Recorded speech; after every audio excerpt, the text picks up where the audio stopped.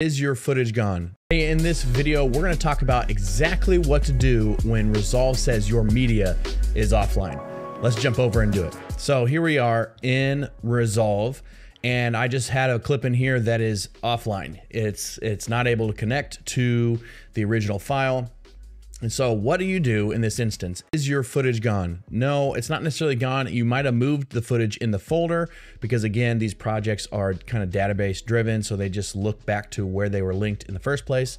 It's not gone. You just have to find it. So if you're dealing with one clip that's doing this, what you're going to do is over here in the media pool, you're going to right click on that file, and then you're going to come down to link full resolution media. All right, once you click this, you're gonna navigate in your Finder window or folder window if you're on Windows. You're gonna navigate to the area where you last had the footage. So in this case, what all I did is I actually drug this clip. You can match the numbers here.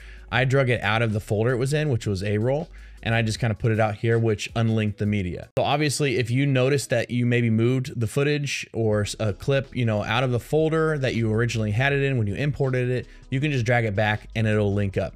But in most cases, what's happening is your footage is just mislinked because you moved things around on the hard drive, or maybe you swapped computers and you want to be able to relink things. All you do is come select it and hit open, and it'll relink that file.